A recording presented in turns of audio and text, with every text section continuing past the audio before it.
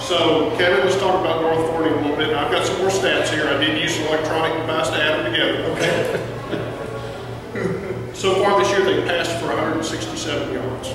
That's a very deceiving stat, I would say.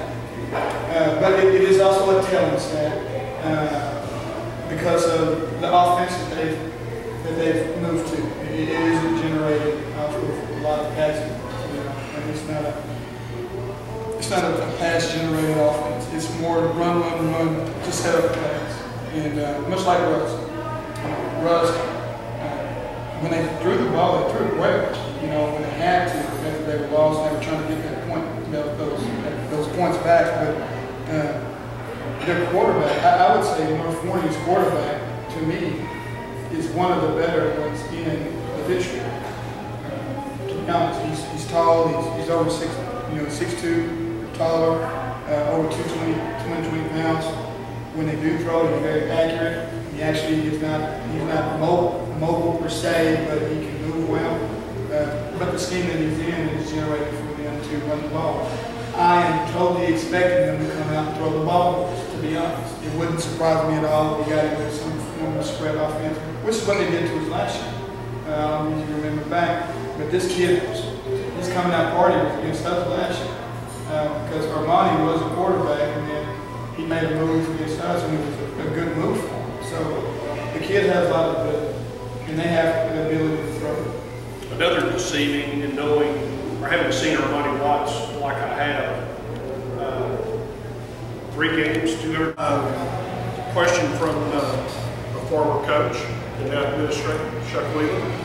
What are the tendencies that North Forney has that we will take advantage of? Well, the thing about North Forney, I have a tendency to only speak about offense because I'm a defensive-minded coach, but so I'll start with offense. They have a few tendencies, of course. They have playmakers that they want to give the ball to. Monty Watts being the one. So they have a tendency to find ways of getting him the ball, moving around on offense. But they are pretty sound at what it is to do in the running game. So there aren't any just glaring tendencies as far as down and distance or formation. If they're in this formation, they're going to do this. But there are some regarding who it is that they're going to give the ball to. They'll run the ball into the shallow side just as much as they run it to the right side. They'll run it to the wing just as much as they run it to the slot. They have a bit of a tendency in one particular formation. I really don't want to discuss that over the airwaves, but their tendency more or less is we got to get our playmaker the ball and he's got to do something with it. Defensively, they like to keep 7 in the box, and they're going to try to stop it with 7 and cover you with the other ones. And so they might stray away from that a little bit with maybe some of the success that we had in the passing game last week. I doubt it. But if they do that, then good for us. If they don't, we just got to make it happen to be able to establish a run game somewhere or another. Kind of like what Ron Washington says: you do what the game you do what the game dictates. You do what you do. You do what you do. All right.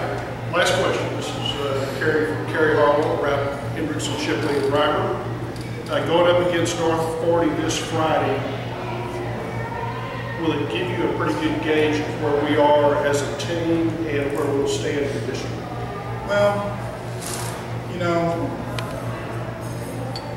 I know where we stand as a team. The positives and the negatives. I think Friday, the only thing that Friday will do is it will put us in a position to meet a goal of ours. I don't think with the loss it is going to say, oh, all of a sudden this team isn't what I thought it was. No, that's not going to be the case. If we go out and just smash them or get the win that we're expecting to get, that's what we're supposed to do. Now, with the loss, will that put us behind the 8 ball percent? Yes, indeed it will. But the outcome of the game, I don't think is going to scream to me. It might to others, but to me, my staff and our team, we know what we have. We know our weaknesses, we know our strengths. We're going to continue weekly, daily, to work on those weaknesses and to try to improve our strengths. So I guess that's the best way I know how to answer that question.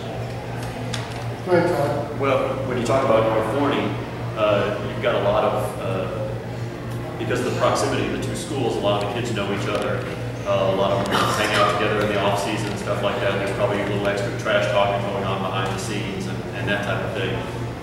Is that something that you can then translate into a little extra motivation that the kids use as a little extra motivation? Oh, of course, you know, and I knew that they knew each other, but Monday, you know, going to the film room with the defensive staff, and my kids were like, oh, that's such and such, oh, that's such and such. It was like,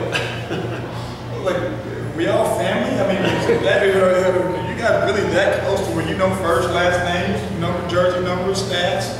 Like, goodness, y'all should be running the defensive film session, you know, that personally. But, I mean, so yeah, I mean, definitely those kids know each other and they know their weaknesses and strengths. But yeah, so, you know, I wouldn't call it a rivalry game per se, but it has the makings to become one, for sure. There's some kids over there on that team that went to school either years before, and a lot of kids, a few kids are cousins, you know, one side or the other. So yeah, I mean, there's a fun factor that's involved with that. Speaking of rivals, a second. 27 yards rushing.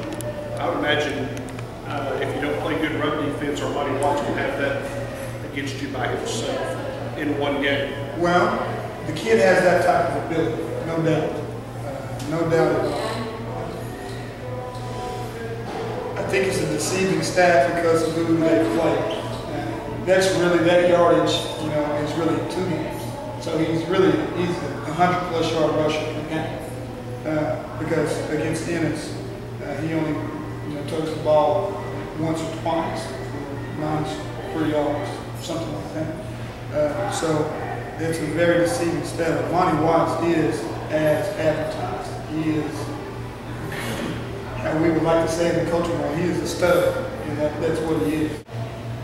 Is it hard to have an off week during the year? And if the answer is yes, is it better to have it before district starts?